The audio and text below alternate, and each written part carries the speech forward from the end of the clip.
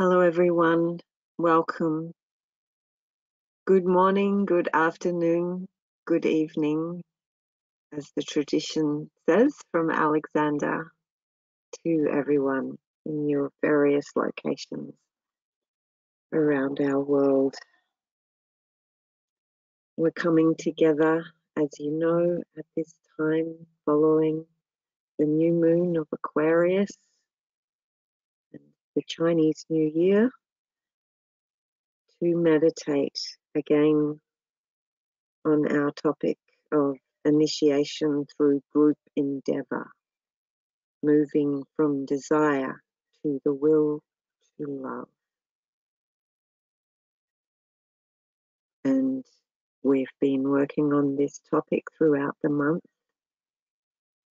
coming together at the time of the new moon now to precipitate the thought forms that have been forming as we've developed the topic across the month.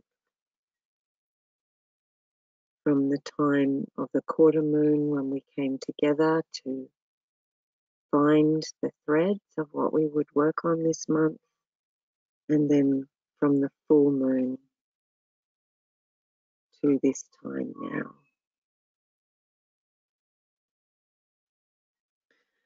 So as we always do, we will sound our purpose in the Meditation for the Common Good project, which is to support the manifestation of the spiritual plan for our planet through group meditation, which focuses the power of joint intention for the common well-being of humanity and for Earth's overall planetary life. Group meditation, which enables the recognition and manifestation of spiritual principles in all fields of human life and activity, and which magnetizes thought forms of solution and supports practical actions that lead to the advancement of humanity in line with our evolutionary purpose.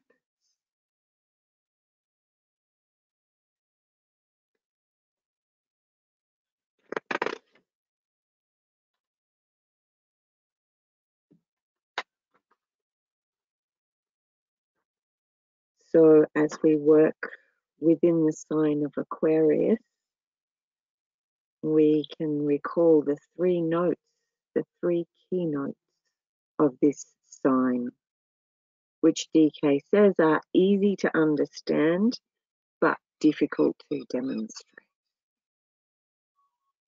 And they are: 1, the service of the personality, the lower self, which transmutes itself into the service of humanity. 2, superficial and selfish activity, which changes into a deep and active intention to be active on behalf of the hierarchy. 3, self-conscious living, which changes finally into a sensitive humanitarian awareness.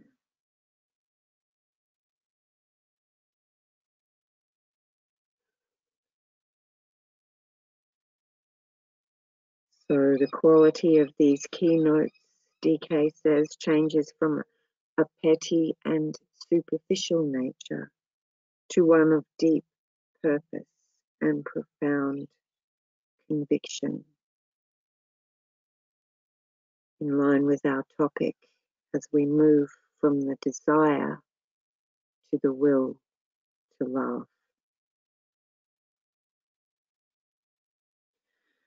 So as we seek to precipitate and integrate our thinking around our topic today, let us hold these keynotes in mind, and let us begin our group alignment through our naming circle. Over to you, Tracy.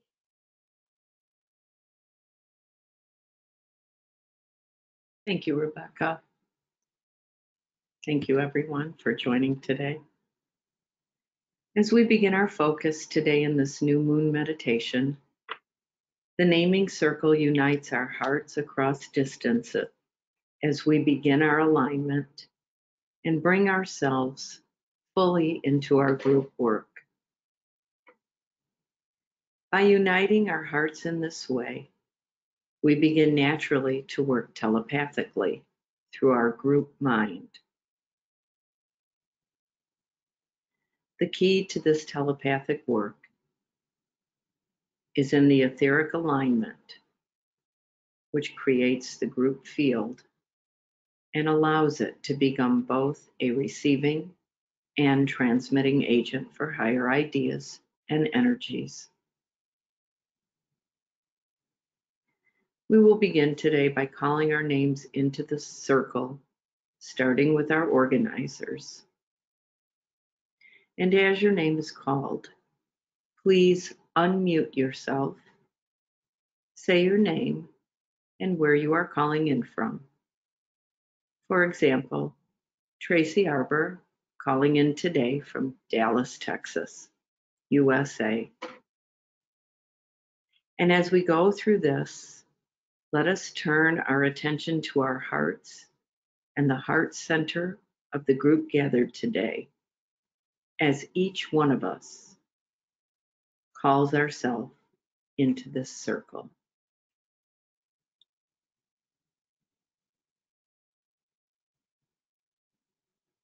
Alexander.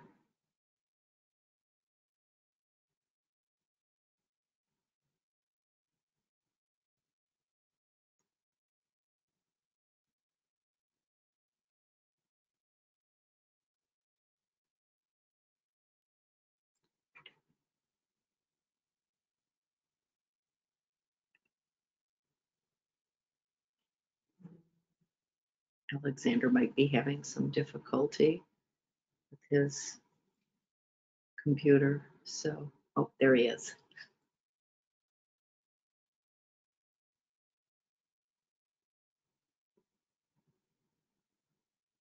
We can't hear you, Alexander.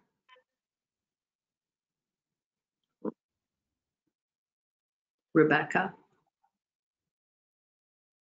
Hi, everyone.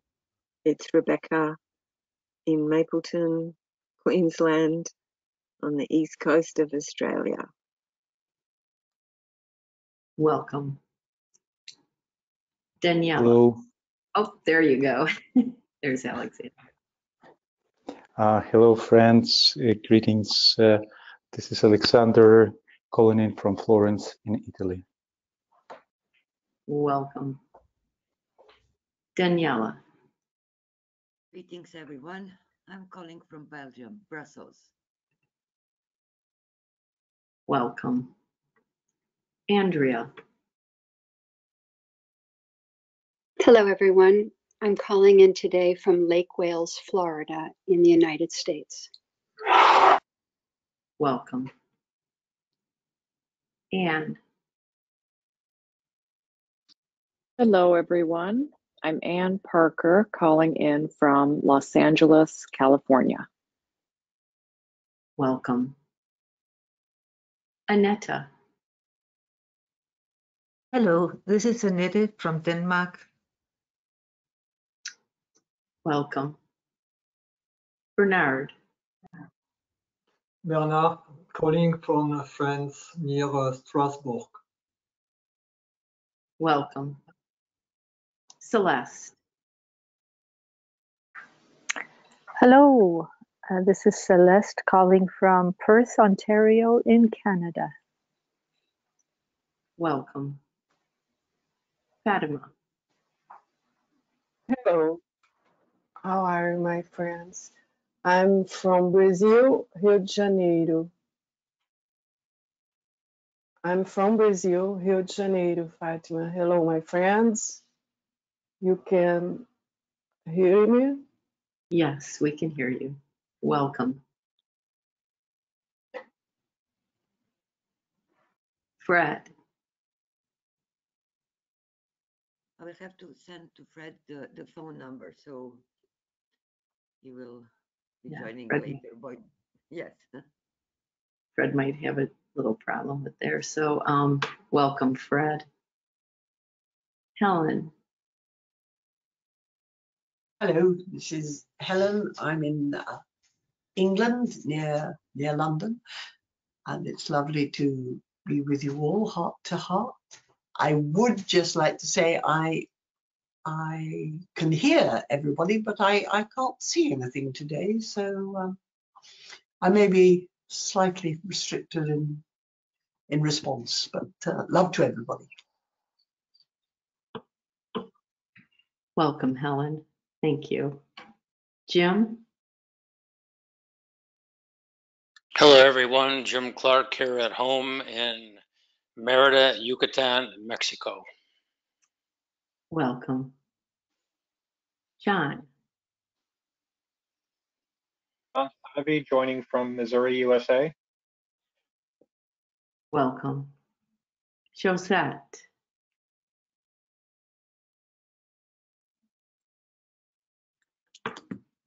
Hello everyone, I am Josette from France, near Strasbourg.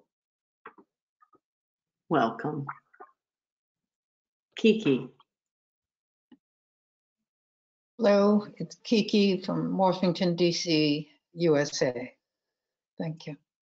Welcome. Kira. Hi, this is Kira calling in from Broward County, Florida, USA. Welcome. Michael. Aloha, everyone. This is Michael tuning in from Hawaii. Welcome. Sharon. Hello, greetings. This is Sharon Deeb. I'm calling. I'm calling in, and so glad to be joining with you all from the UN in New York City, United States. Thank you. Thank you. Welcome. Yoel. Hello, everybody. Yoel calling from Sierra Madre, Los Angeles County, California. Welcome. Sanad.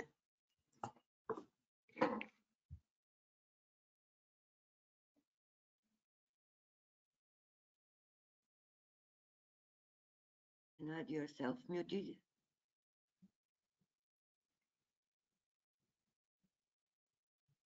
Hello. Welcome. And I'm not quite sure how to pronounce this last one, so could you help me out? Svetlana. Hello, I'm Svetlana Tutuna from Russia, Nizhny Novgorod. I'm very glad to see you. Thank you. Thank you for joining us, and thank you for your kind cooperation. Welcome. Thank you, everyone. Now that we are linked together as a group, let us share a few moments in silence to align, forming a triangle between Shambhala, the hierarchy, and humanity. May our efforts be of the highest vibration in selfless service for our purpose.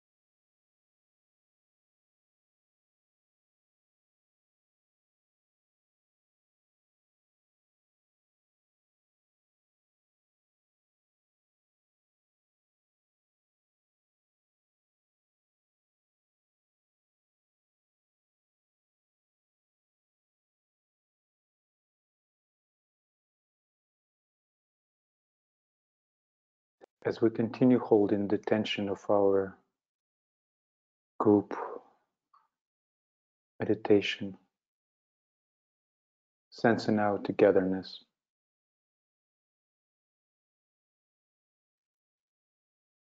we open our group field for sharing, preparing ourselves for the act of group magic, group meditation for the common good, using the opportunity of the new moon, which is also a new year in the Chinese calendar. And using this wave of Aquarius, we will be offering our impressions and seeds for thought forms that we would be offering to our group chalice in our meditation later today to be magnetized and radiated to humanity, supporting and stimulating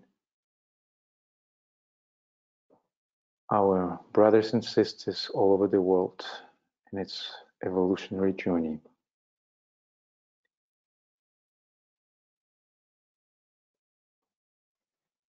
As Rebecca already mentioned at the beginning, the topic of our focus this month brings together the energies of Capricorn and Aquarius. Initiation through group endeavor, moving from desire to the will to love. On the screen, you see the questions that were offered for the group during the meditation at the full moon, when we invoked and asked for guidance and an expanded higher vision of what is the path from desire to the will to love. And so these questions, they are definitely not cover the entirety and the expansion of this topic, but they might help us to guiding us through our sharing.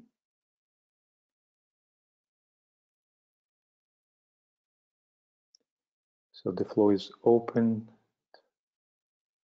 If you'd like to share, please raise your hand and let us allow some silence between each sharing, that we could listen through voice of each other, the higher silence.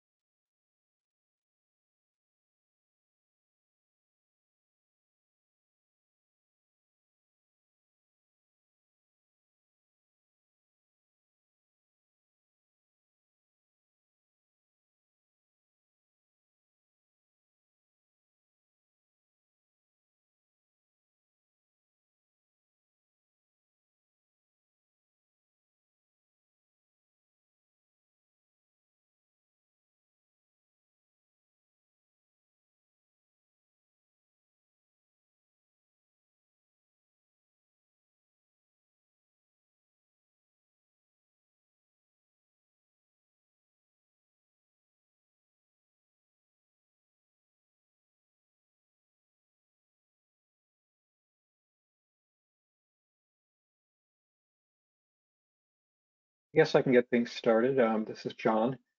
I guess I'd like to address the second one, the how we recognize the higher good and the role of the law of karma as a great balancer.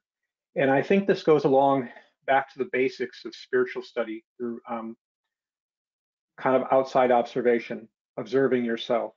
And this could be at all levels, the individual, the group, a state, a nation, or a planet for that matter. And it's that idea of observing effects. Karma at its essence, law of karma is that of cause and effect. You implement, you do something, and then that energy comes back, at various times. And so I think part of that is just kind of that awareness, that pure consciousness is looking back and saying, okay, or looking from the outside. If you think of kind of outside of yourself or outside of your head, and you're like, okay, I'm as an actor on the stage, I do this. And what effect did that bring about? Was that a good what I would label a good effect or a not good effect or a bad effect, not necessarily good or bad, but just ideal, in alignment or out of alignment type of thing. Is this something I want to perpetuate, or is this something I want to release? Or even as a group, in the we context, is this something we want to do, or is this something we not want to perpetuate? And this goes into, I think, as you do this more and more, as an individual and as groups do this as well, it increases the depth of that understanding of self-forgetfulness and harmlessness. And so it's that idea: did this action or set of actions, what was the motive of those actions, the intention? Was it self-motivated, or was it for the good, or the good of the group, or the common good? And the harmlessness aspect as well. Did it bring harm, or was it harmless? What impact did it have in the environment? What impact did it have in individuals, the group, and the common good? And I think, by the fruits you shall know, right? So if you look at the quality of the fruit of each action or set of actions, then you'll know, is that a good, is that pristine, sweet tasting fruit, or is it, is it rotten fruit, or decaying to some extent? And, if you watch, I think, especially in third dimension reality, if you look around, there's clues all around you all the time as to the beneficence or maleficence of our individual actions. And we can, and this oftentimes it's a matter of ignorance, right? Like, you intend to do well, and it doesn't necessarily play out the way you expected, but you learn and course correct along the way. And I think about these things like the eye test is like a good example. I always think about it. You ever been to an eye doctor?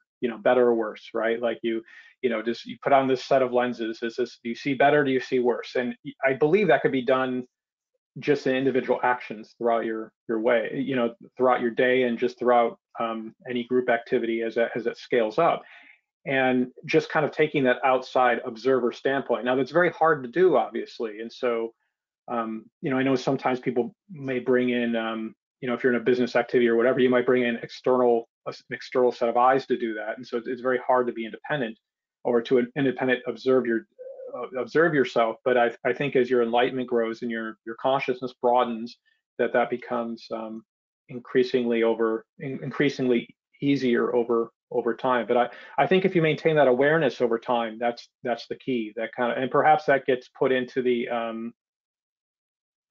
I think about like how this group is very good at kind of orienting the group, the activities of the group, even by these statements here. Okay, what are we doing? And so if you stray a little bit too off track, it's easy to go back to the key points. And maybe that's another point too, is it gets put into the foundation of the groups, or the reasons for being, is to the common good, and but being aware of karma as a great balancer, always watching the effects of your actions. So thank you.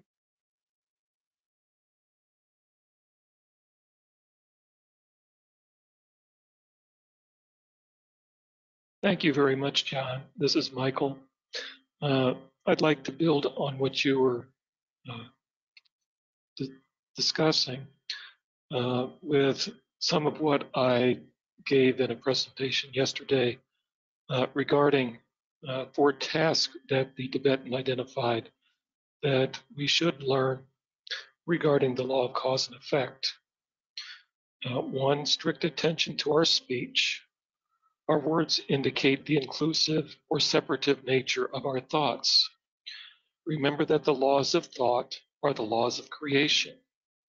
We are the creators of our incarnational conditions and experiences. We are given 3 reasons as why we must be careful in our speech, which indicates our thoughts. First, idle words produce effects. Second, selfish words create separation.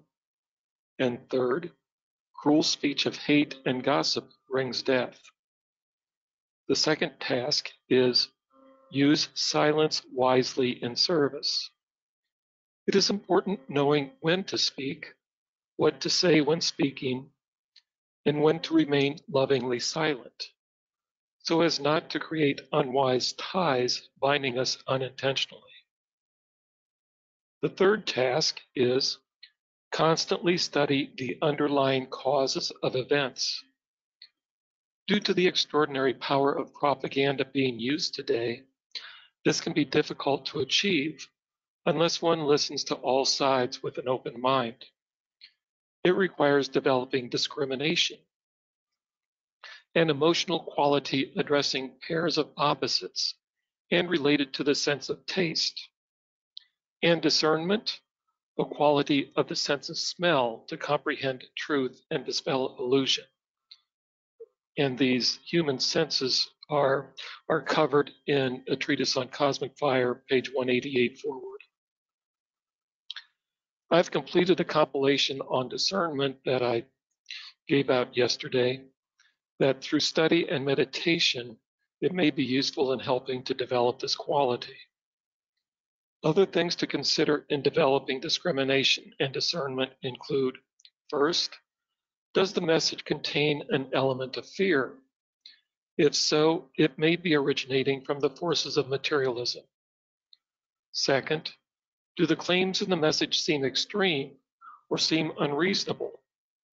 It may be indicative of the big lie, effectively used by Nazi Germany. Third, have those who question the message been denied a voice, the freedom of speech being taken away? An open debate is a hallmark of democracy. Fourth, is name calling an element used against those who question the message? Some recent name calling includes such as climate deniers, COVID deniers, anti-vaxxers, Russian agents, warmongers, Nazis, fascists, white supremacists, and on and on. While what is presented by media may or may not be true, name calling is based on separateness and hate and is not a tool of the forces of light. And fifth, does the message promote hate toward some individual or group? The forces of light do not promote hate. And the fourth task, which we have been advised to learn, is strive to perceive the divinity or life inherent in every form, in all kingdoms of nature. This involves an attitude adjustment of neither liking nor disliking those with different perspectives, or with whom you may disagree on various topics. It is an expression of a loving nature. And so, thank you for allowing me to share that.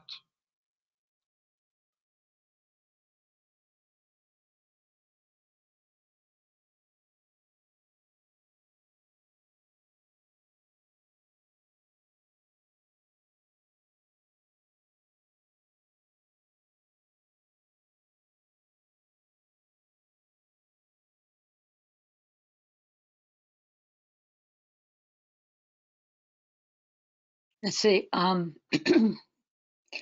Thank you, John and Michael, for fleshing out that second point, and giving us so much thought to ponder. If I could, I'd like to just ever so quickly address the first point and the third point. By the law of group endeavor, as we know, gives evidence to the principle of unanimity. And perhaps when we meditate, we can be unanimous. It's easy for me to imagine and to visualize all of us in various disciplines actually being unanimous in our group appeal for the common good.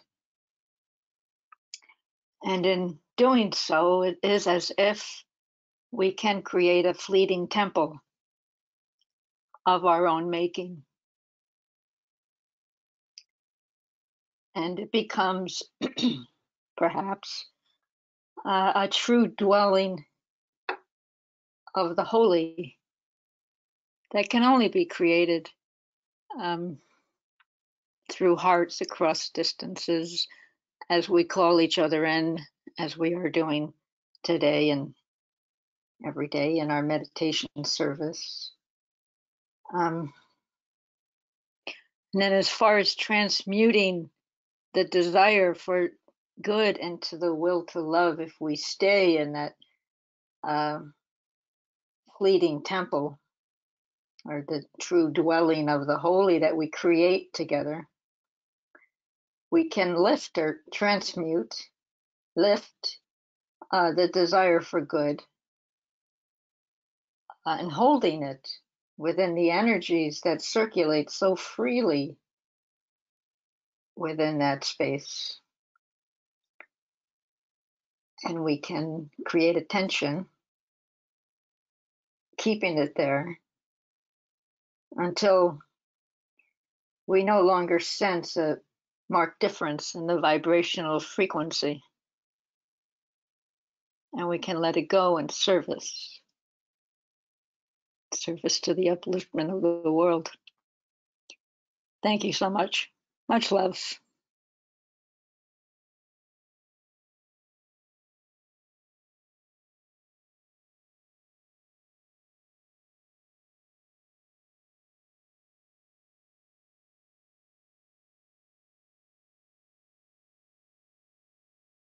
Thank you all for everything that you've shared. It's so much wonder in it all.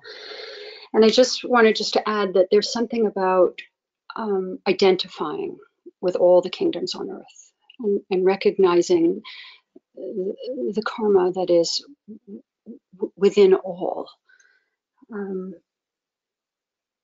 Bringing that conscious awareness to other is obviously one of the foundational laws of group endeavor, and also aligns quite well with the desire for good, which can be more selfish, into the will to love, which becomes this universal caring for all of the expressions of God that surround us. And I loved the last speaker's mention of unanimity. I love that. And I remember and think of unanimity as wholeness. And that is what we strive for.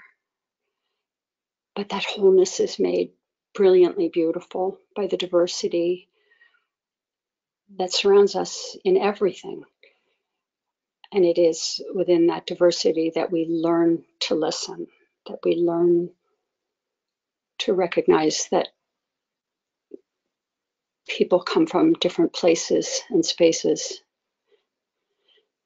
And even though we may not agree with how they act and react, and with the words, and with the beliefs, and the understanding that they bring to the group, they broaden our universal awareness. So I think it's about unity.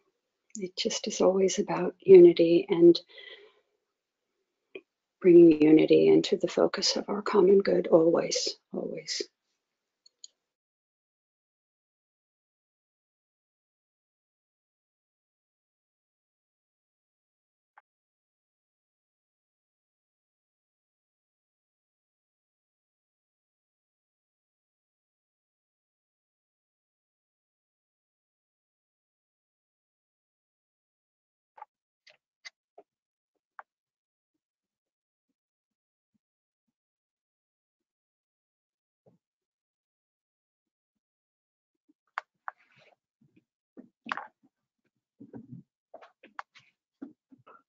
Jacqueline, you're unmuted.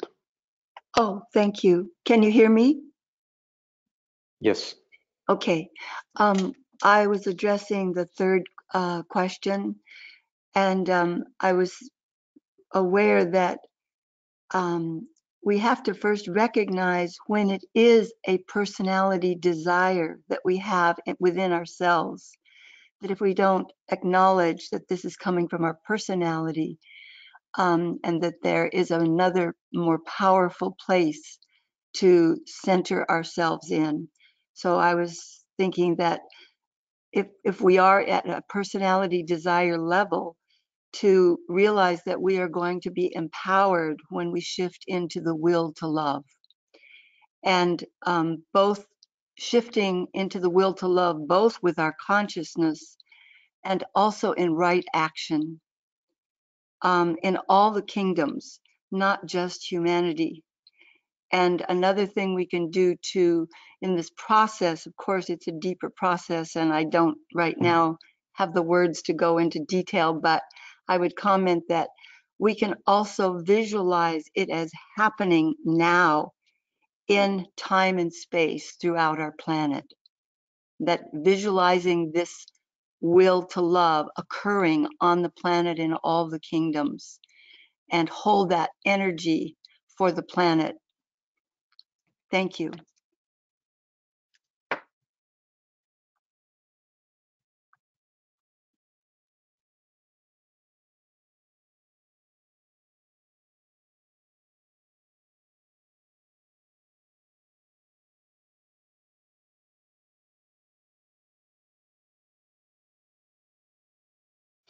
I'd like just to follow on from that point, Jackie, about the third. The desire for good seems to be a yearning for the future, whereas the will to love is now. It is an action now. And I have some posters, I think, from the Lucis Trust, and I think there's a connection which says goodwill is love in action. And I think that's to do with the will to love. Thank you.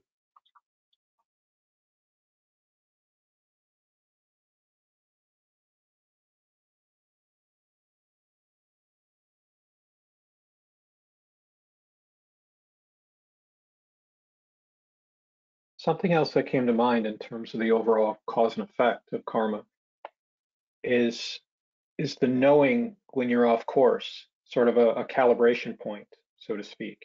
And I say this because it's not always apparent when an individual group comes off track. It doesn't usually become obvious until you're further, like a ways off the trail, a number of steps, and a long time after. And suddenly the individual or group will find themselves wondering, well, how did we get here? Or why did this come about? And then you're not really sure at what point the divergence happened. Like what cause brought, and especially with karma, right? Where karma could take place over many lifetimes and does. And so it's tricky. And I think the only way to do that, to really kind of isolate that, is to become aware of patterns in some meaningful way. Or perhaps, having somebody in the group or council kind of being conscious of that, almost like a conscience of the group in a way, and kind of keeping an eye on that, kind of almost like a barometer in a way, and knowing, well, are these loving actions, are we on track, or are we off a track? And so it's very, perhaps others have found in this point where you're going away at a decent clip or in a direction, and then all of a sudden, there's a very subtle shift that happens. And I believe as one becomes more energetically aware, it's easier to detect these shifts. But it's, especially in matter, it's very hard sometimes until you get further down the road, and then you're like, well, wait a minute, something shifted, and when did this happen? And and things like journaling and documenting certainly can, these choices can certainly help in that ways, but even so, you have to have time to kind of sift through the data and know that, and then be able to discern the patterns. And so I almost believe this has to be, like, in a way, a cultural thing. All of this, it has to kind of permeate the energetics more so than just the, as Michael mentioned earlier, being that awareness kind of your overarching thoughts. First, that's creative faculty, and then the words, obviously, and then which lead to the actions, and I believe his statements he read off were very good in that they're kind of, in a way, it reminded me of kind of like an orienting document, or I think about, like, in a corporate entity or a nonprofit, there's bylaws and certain things where it kind of, it's a good way to kind of keep the directors on track. And so if there's a disagreement or some sort of misalignment or discord within the group, you always have that impartial source to refer back to. And so, perhaps there's another way, in doing that, and kind of as you're going down the trail, to make sure you're still on the trail that you're walking on and haven't accidentally gone off a slightly subtle side trail. Thank you.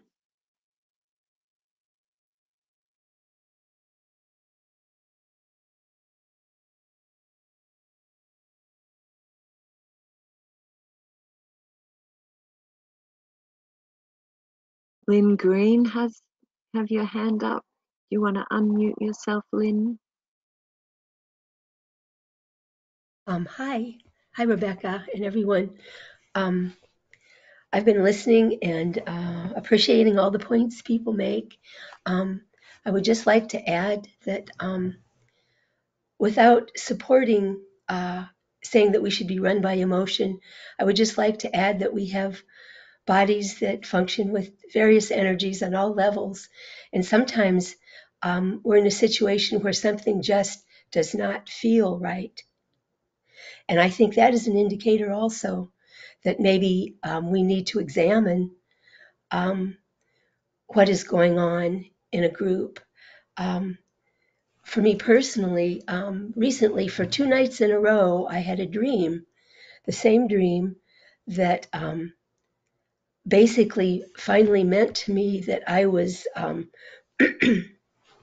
imagining this beautiful future, imagining beauty in various ways, envisioning it, but yet I needed to stop and think that the will to love, as was said earlier, is something different than just wishing for beauty in many, many, many ways.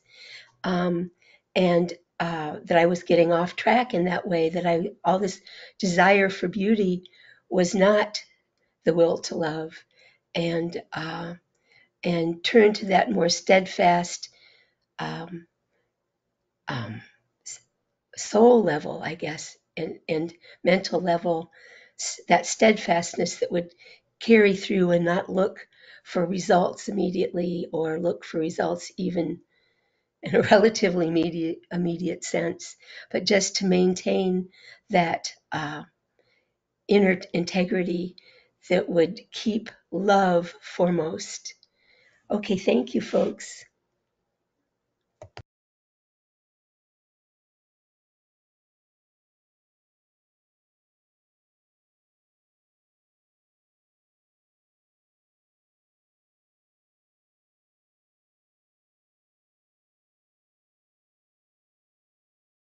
Hi, it's Rebecca. Oh, sorry. sorry. Oh, I'm sorry. Go ahead. Thank you. Thank you so much, Lynn. It's such a very, very good point that we can get enamored of our vision of beauty and goodness and truth, but it is a very different thing to actually do it and live it and create it. And I think that's when I was pointing out the keynotes from DK at the beginning, he says these are easy to understand but difficult to demonstrate. And I think that's a lot of what we're talking about, is how do we learn to demonstrate these keynotes of brotherhood from Aquarius. And I think the shadow work is a very important part of developing the will to good. And this comes to us in the group because when we are in our close working relationships with our brothers and endeavoring to achieve certain tasks or work together to attain knowledge and create a loving structure for the channeling of the light, we come across all of the resistances to that. And we come across all of our own darknesses. And that's the battle of Scorpio, to overcome those things. And it requires the cultivation of the will. And it's a fight. We don't just shift. Of course, there are times when things open up and our hearts open and the light flows. And oftentimes there's work that we've done before that to be able to allow that to happen. So yes, the work of learning how to be harmless when we tread on each other's corns when we're in the group. And in terms of and what Helen said, you know, the will is in the moment, the desire is in the future. And so it's what tools can we use? How do we do our work in the moment? And this has been spoken to in different ways, and thank you, everybody. And I'd just like to offer an exercise that I came across a while ago, and I did share it in this cycle, but we have a different group here, so I will share it again. And this was an exercise about trying to come closer to the understanding of karma and experience its workings in our life. And the exercise is to, in particular, when we experience unpleasant happenings and unpleasant events, to see this as a manifestation of karma and to wonder and imagine what kind of actions we may have done in this life or in a previous life that could have brought this karma to us. And it seems like a very deep practice to me, and when I've tried to do it, it's hard, but it seems very worthwhile. And one last thing, just in relation to what John was saying about how we step out with an intention as a group, and then we find ourselves at some point off track, and we start out with a good intention, and then we find ourselves in a different spot, and so we're trying to transmute desire, we're trying to use will to create actions which are loving, or projects which are loving, and we get taken off track. And the work of George Gurdjieff has something interesting to say about this, and he works with the idea of the musical octave, and how, I don't know if I can explain it really well, but how the intervals in the octave have different qualities, and there's this close interval, the diabolus, right at the end of the octave, which has a disharmonious quality to it. And he relates this to this idea of how we go off track and how we need a shock in our scale, in our work that we're doing, in our process, to be able to bring the note back to the octave, to bring the note back to the alignment with the original intention. And so this kind of has a resonance with this idea of looking at unpleasant things and wondering what karma they could be holding for us. That when things that are unexpected or unpleasant or seem unfortunate happen, they may be the shocks that are bringing us back on course.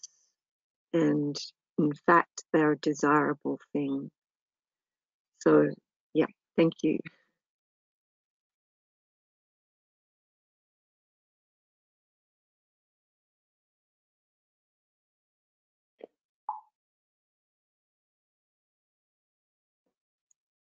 I just want to bring attention that Michael agreed to share the compilations he mentioned that he presented yesterday at the UN meeting. So they are now at the handout, so you can download them. And thank you again, Michael, for that. And also in the chat, you can find the link to the community impressions board where we've been sharing our impressions and different quotes related to the topic as we've been holding this focus since the full moon.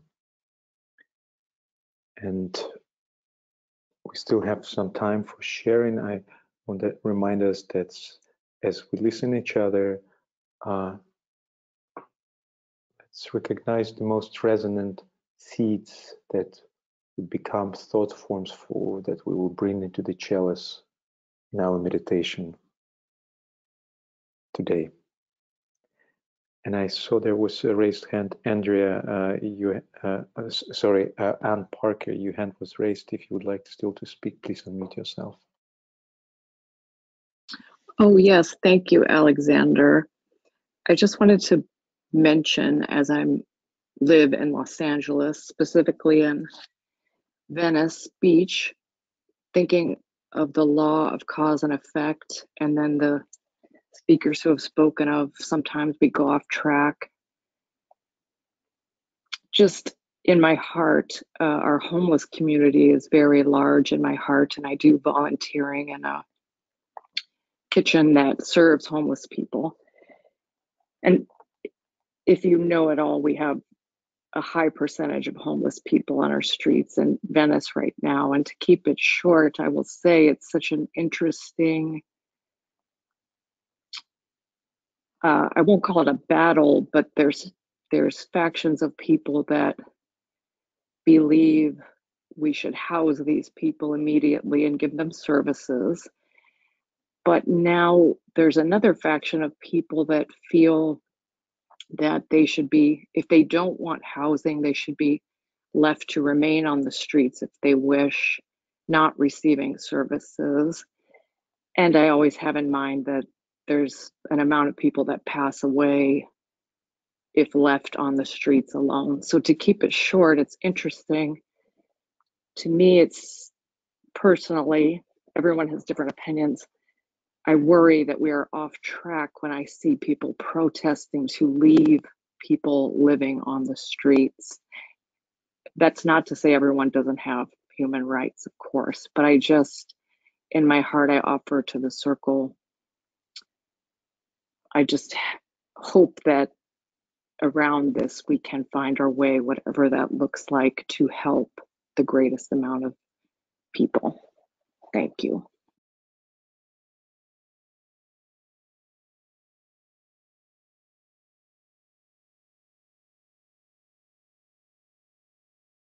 Just a quick note, the link on this sermon doesn't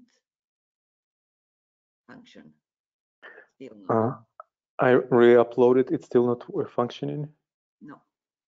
Okay, I will try to do it again. Thank you, Daniela.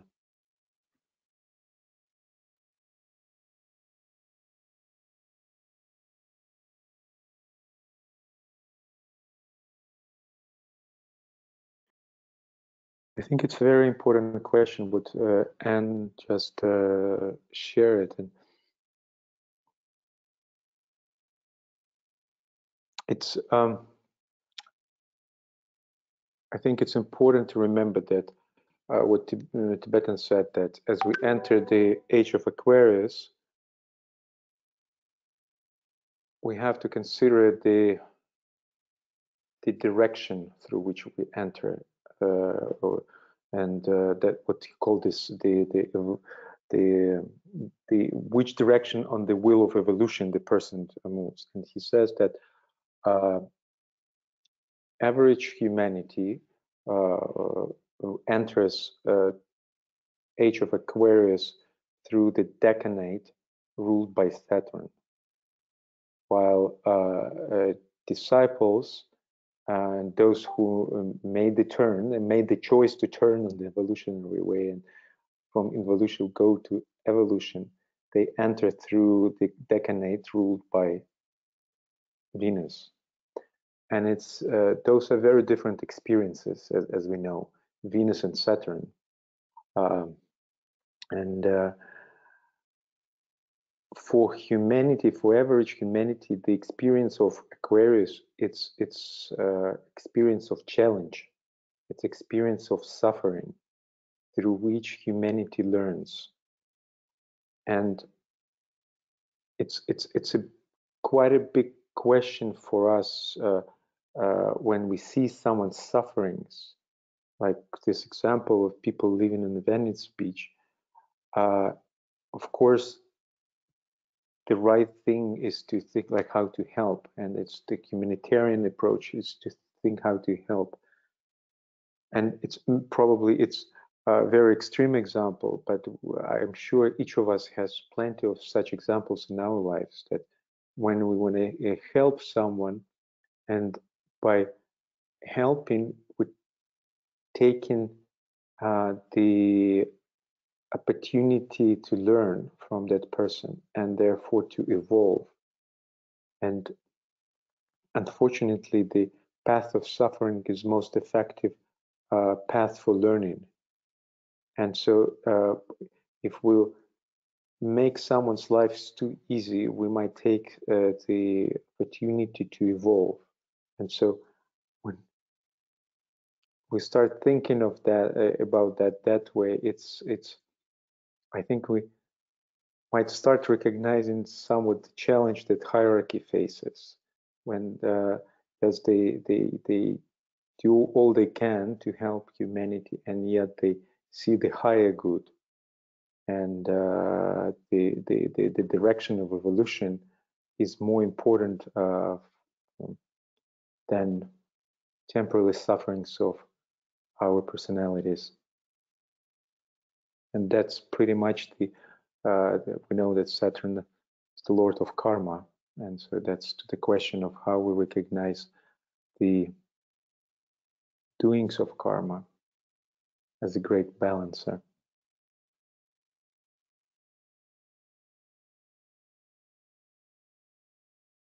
Thank you, Alexander. When we lived in Ohio, my wife worked taking things to homeless. And we have to be careful because there are some people, military veterans, for example, who cannot stand to be cooped up. And if you place them in an apartment, if you place them in a shelter, they can't stand it.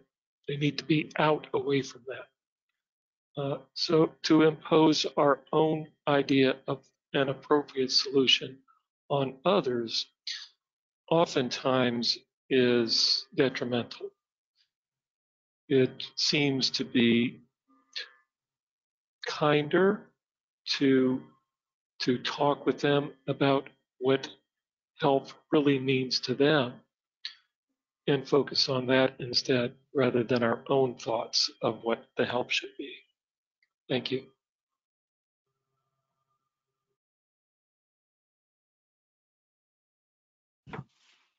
I can appreciate where this conversation is going. I actually am a retired physician, and I worked at the VA hospital for 7 years. So I did deal with a lot of the veterans.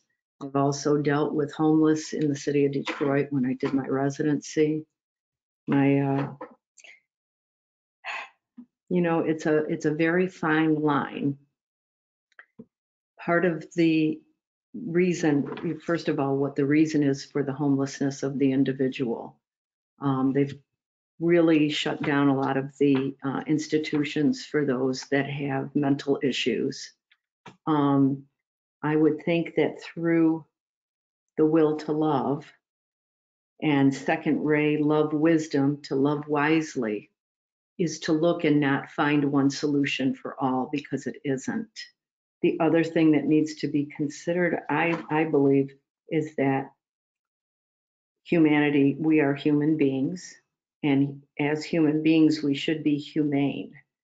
In other words, even if it's an outdoor community that's being built, like a tent city or anything that's designated for these people. Like some people like to be out in the world, out in the, like Michael just shared, outdoors and that, then there should be communities that offer that.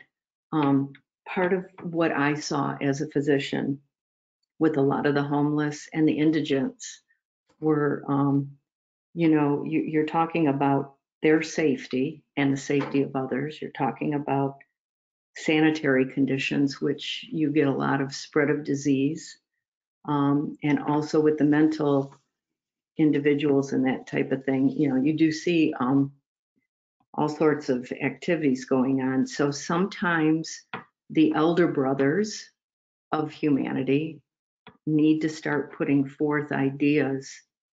Again, it's not a one shop or one stop fits everything. No. And there might be different areas that might appeal to others, other areas where some of these individuals need tremendous guidance because they really can't make decisions on their own. So I just wanted to add to that, just from my experience and what I've dealt with between the homeless and the indigents when I did my residency in downtown Detroit, and also when I worked at the VA hospital.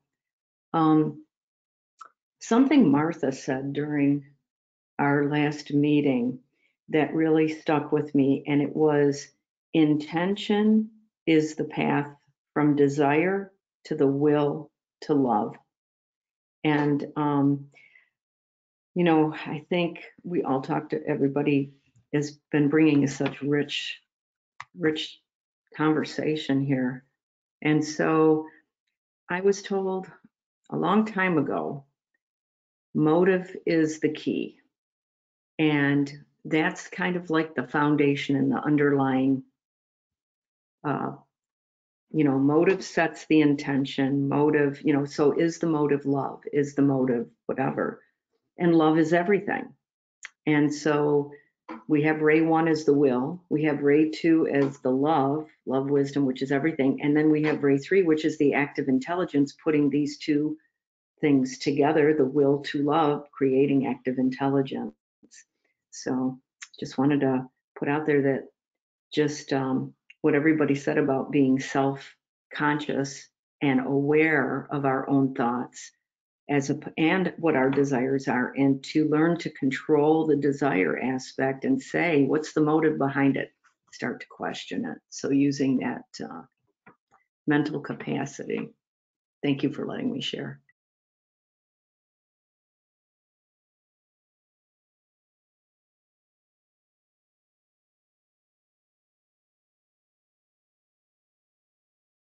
Hey, it's Rebecca. I just wanted to say in response to this discussion about the homelessness,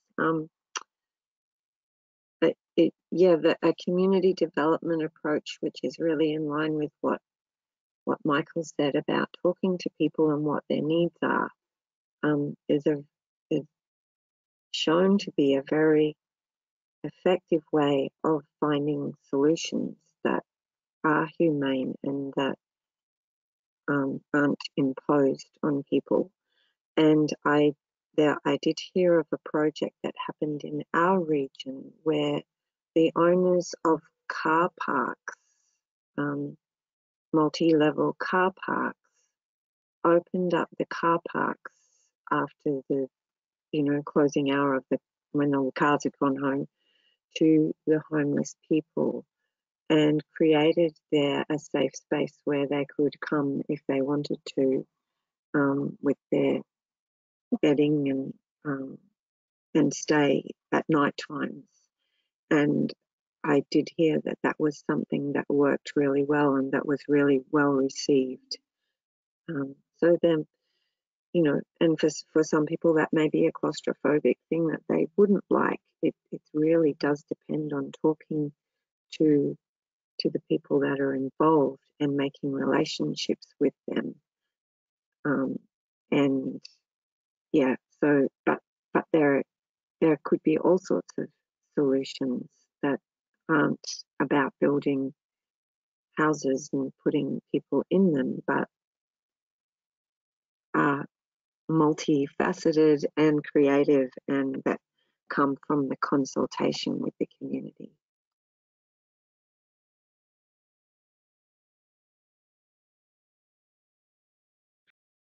This is, excuse me, this is Jacqueline.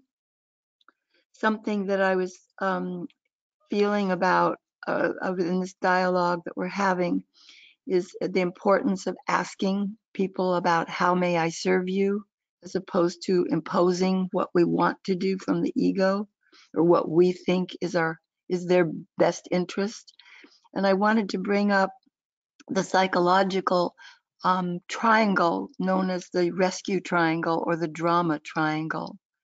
And I think as servers, it's a helpful guide for us to differentiate between our ego service and personality service and our soul service. And it's the triangle of three positions. The bottom left could be the victim, so-called victim, and that would imply they are either in a victim mentality or you see them as a victim. You don't see them as a soul. You don't see them as having an evolutionary pattern within themselves. You don't see them as a person who has capabilities. You see them as needing you or can't make it without you.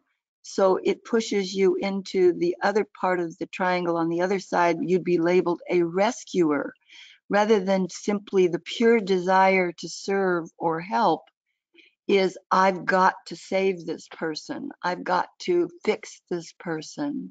I have to tell this person what they need and provide it for them. And those are two interplays, and we see this all over the planet all the time with people desiring to help, but not realizing that deep inside they're coming from personality, rescue, savior mentalities. And that if what is inevitable in that triangle is the top of the triangle, one of the people, either the rescuer or the so-called victim, moves to the position in the triangle of persecutor.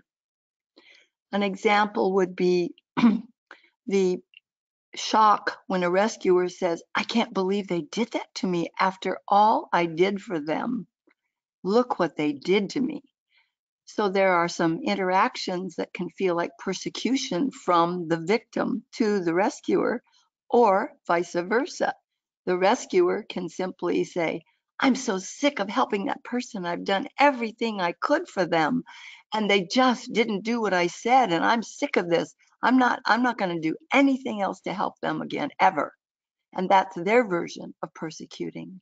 So I'm just bringing up the a psychological model of what can happen at the personality level when we forget that people also are souls and have evolutionary patterns of their own that also need to be addressed and honored, even if it includes that, especially maybe when it includes that suffering. Thank you.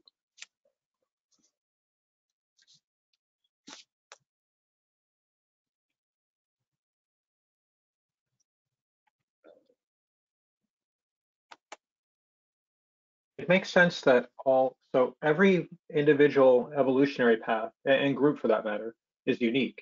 And so no two experiences are alike. I mean, sure, you could find different patterns that may emerge out of these things that often do in nature.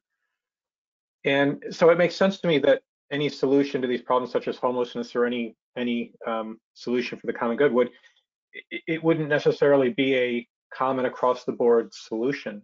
And so, like the car park example seemed interesting in that it was something that was made available. In a way, it was something that the business owner did that didn't impact the business. If anything, it probably had a positive effect due to just from a karmic standpoint, but then also goodwill within the community. But it was there for people to go to if they needed it. And so I wonder if that's part of the key to this, is that coercion never works, especially in the long term. Once people could break free from the yoke either of the person kind of breathing down upon them or quote unquote helping them, they'll get out of it, and then there's resentment, as the individual just spoke about with the victim rescue persecutor triangle.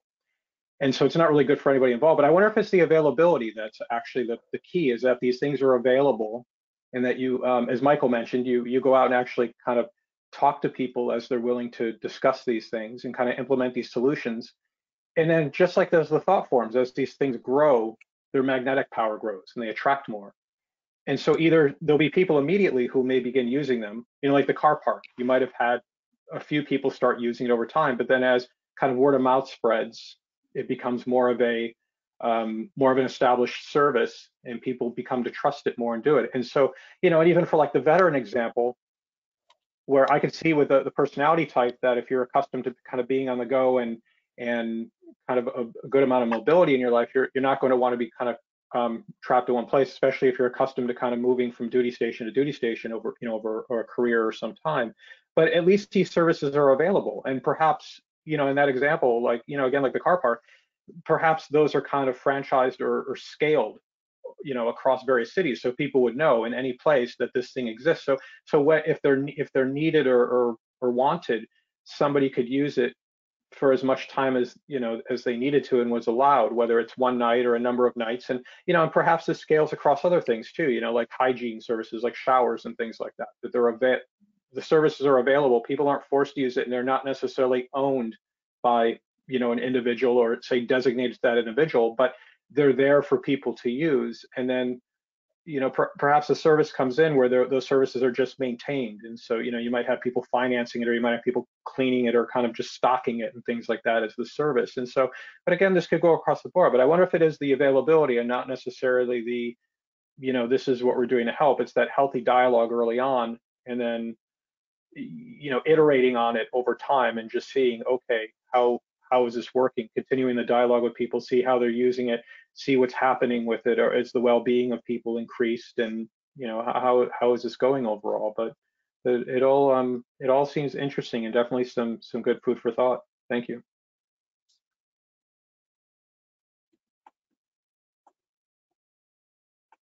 Andrea, you're self-muted.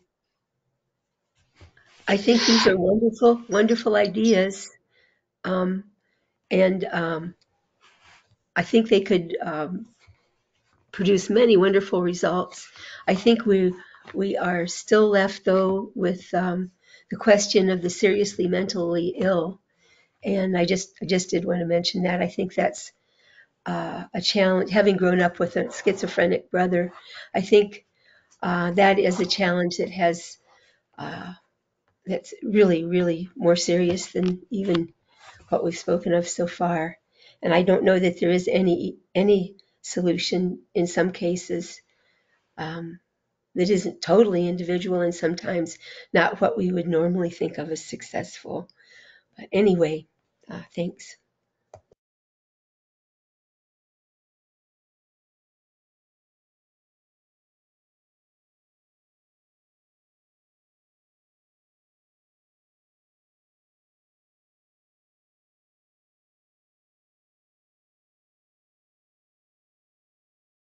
So our time is moving, and we invite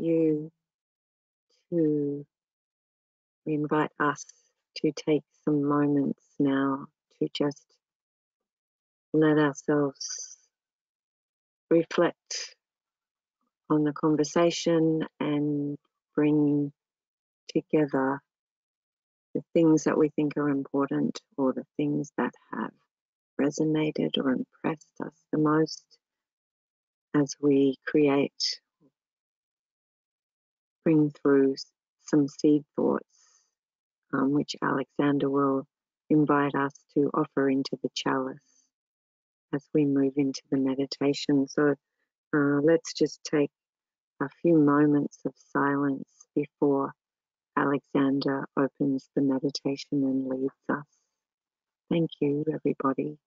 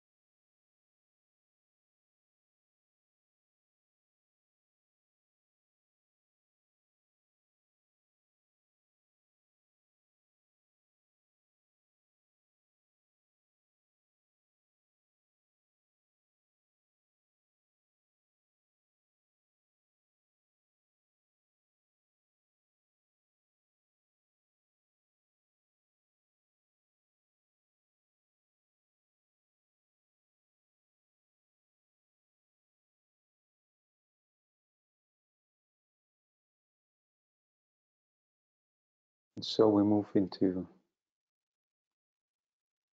the field of the group magic.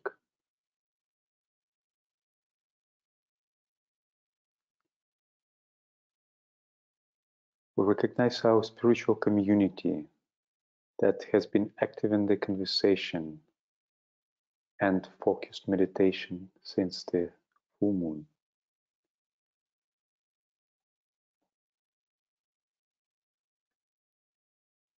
Holding in the group mind topic initiation through group endeavor, moving from desire to the will to love.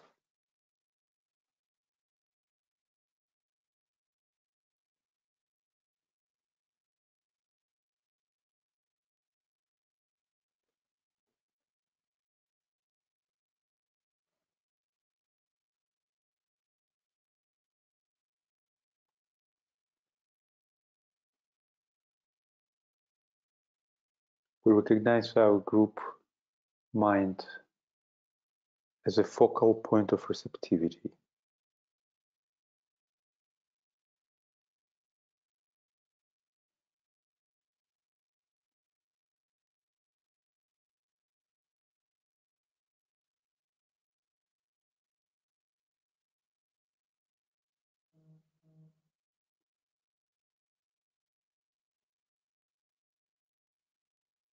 We recognize the presence, the magnetic triangle, hierarchy,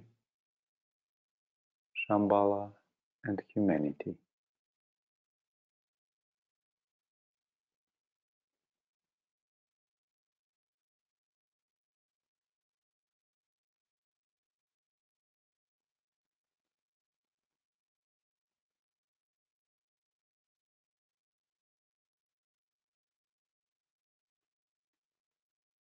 We see our group being part of the much wider group known as the new group of world servers,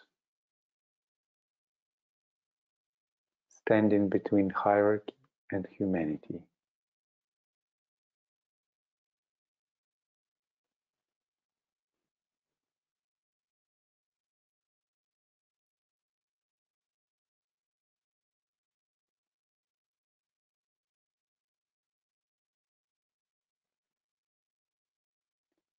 We recognize our collective responsibility.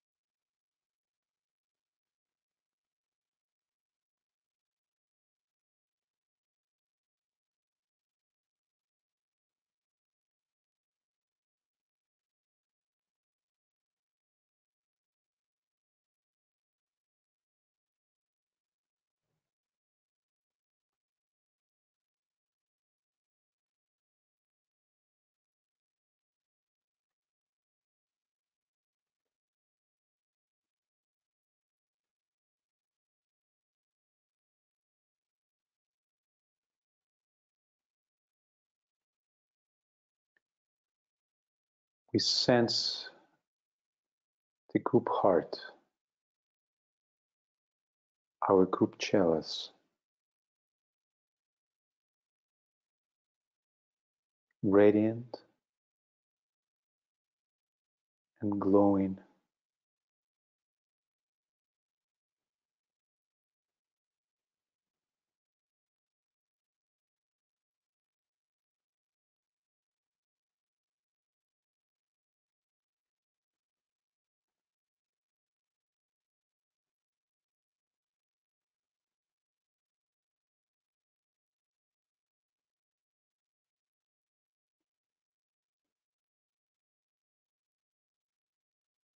We invoke the present energies of Aquarius,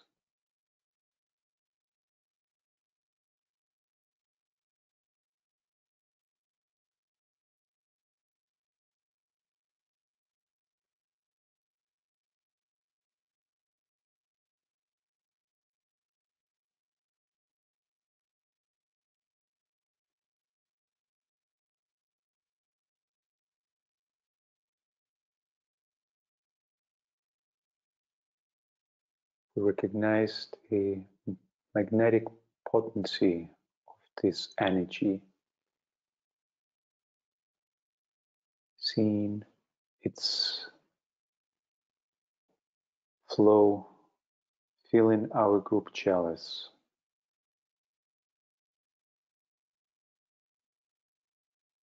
And overflowing through our service to humanity.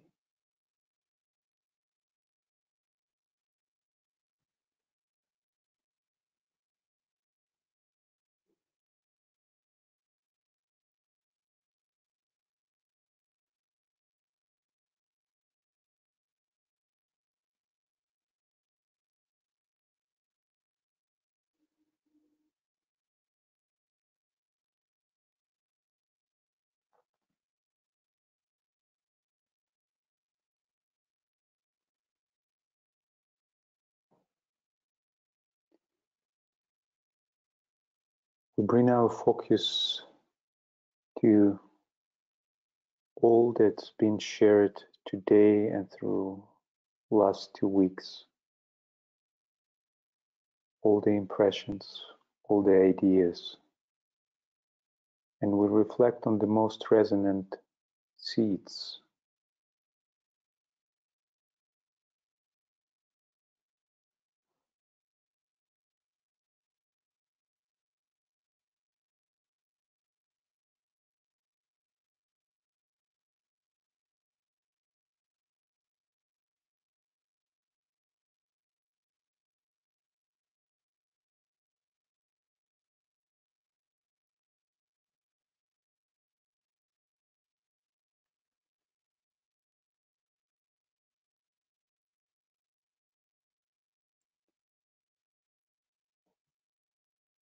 Initiation through group endeavor, moving from desire to the will to love.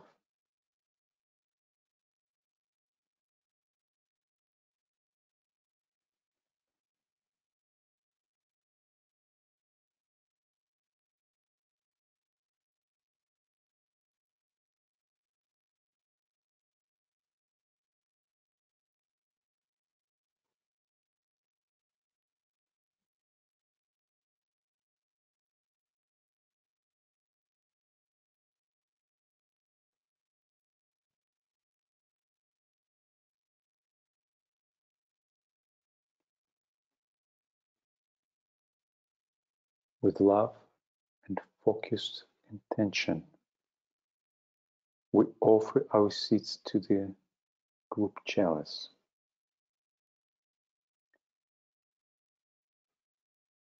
We invite all who feel to offer a seed thought to do so, each one unmuting and speaking as they are moved to.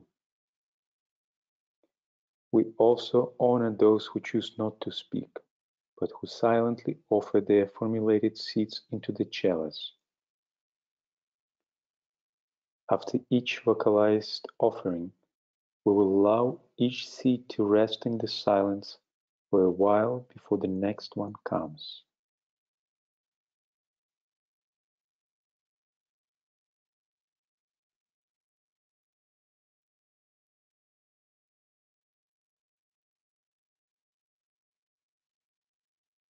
Thought, feeling, and reflection as a means of gauging progress against original motive and intent.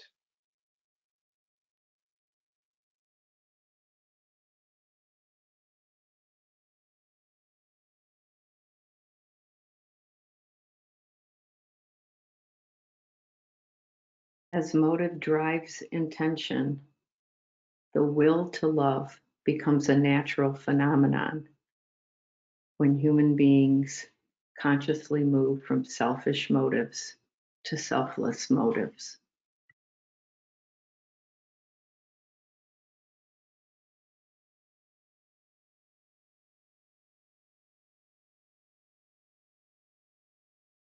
The will to love is action now.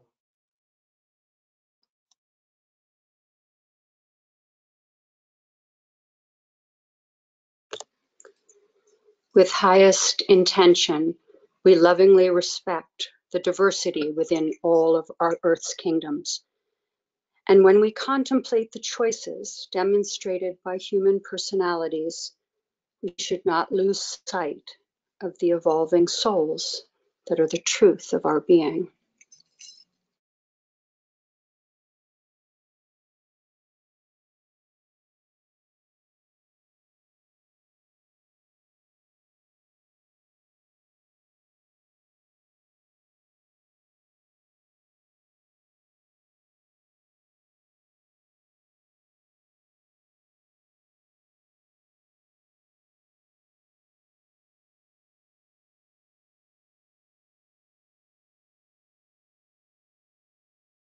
Between the depth and darkness of the shadow and the light and beauty of the desire for goodness, we consciously connect through action with the balance as the will to love.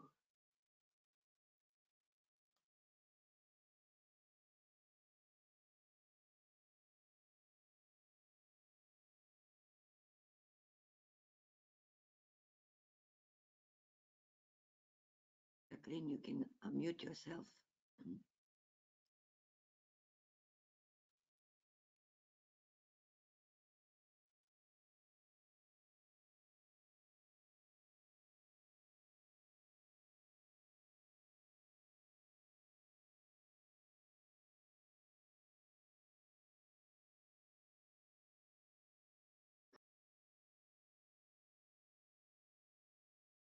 The will to love manifests itself in service to human evolution.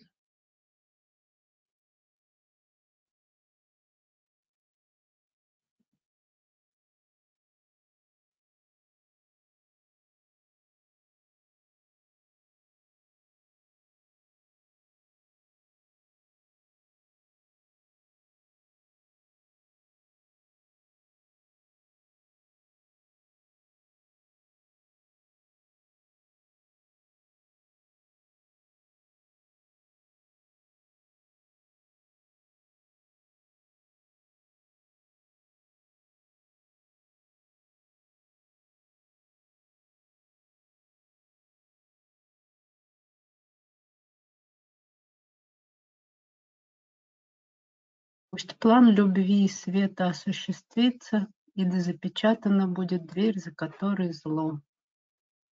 Ом.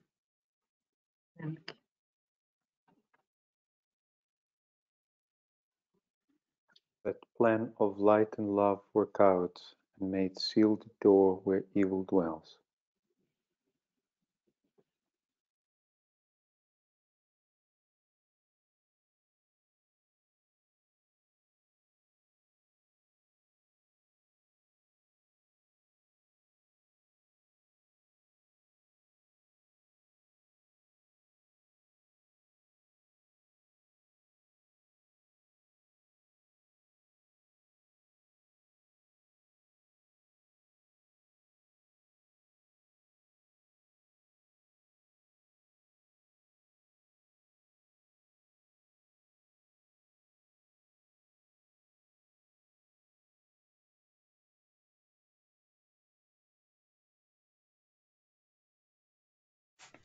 Love to all beings, north, south, east, and west, above, below, without, within.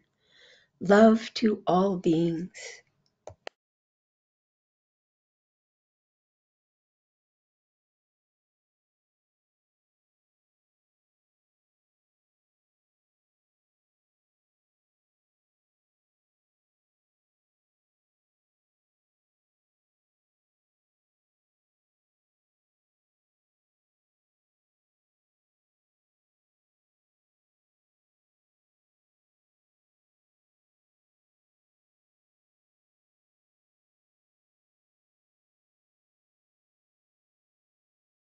When you think of the causes of an event, the possible causes, then you stop being a victim.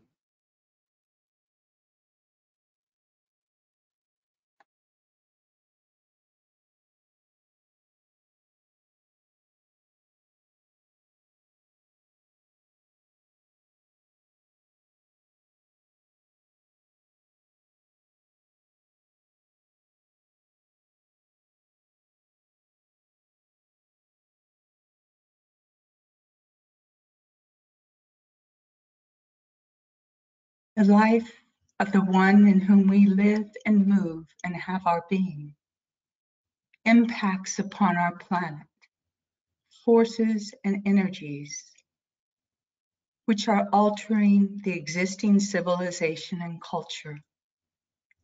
In climactic karmic necessity, humanity is released, experiencing the path of discipleship and meeting of the dweller on the threshold and the angel of the presence, and thus the consequence, a planetary initiation.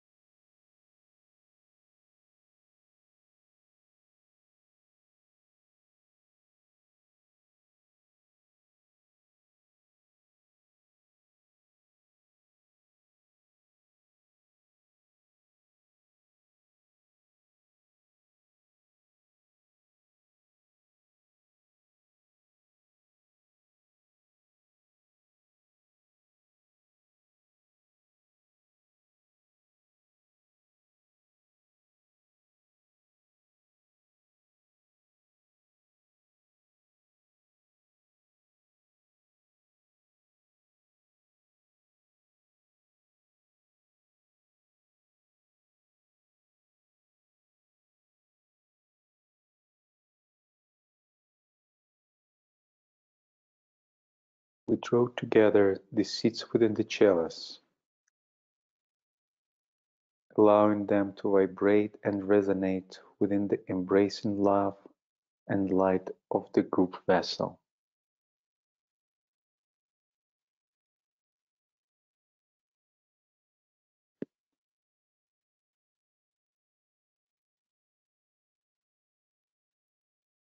We recognize the combined resonance of seed thoughts, feeling the chalice, and we visualize the radiant light, enhancing the beauty and wisdom of its tone as it flows forth into the world, expressing on the mental, astral, and etheric planes, radiating to all receptive hearts and minds.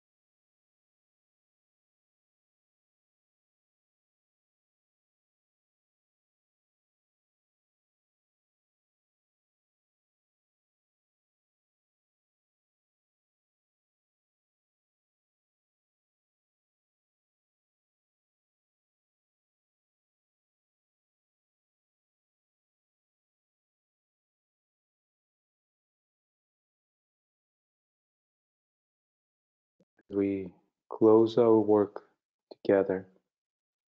We seal it with sounding the great invocation.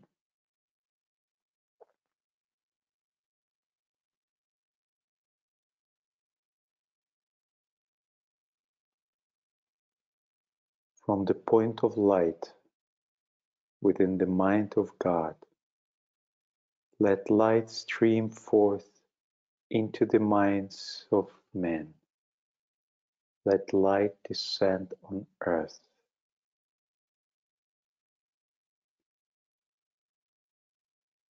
from the point of love within the heart of God. Let love stream forth into the hearts of men. May Christ return to earth.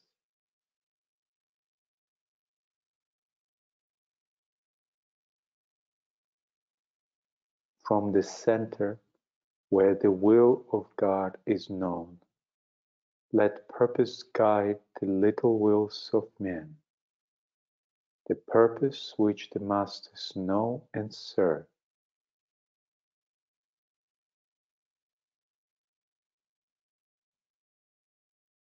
From the center, which we call the race of men, let the plan of love and light work out, and may it seal the door where evil dwells. Let light and love and power restore the plan on earth.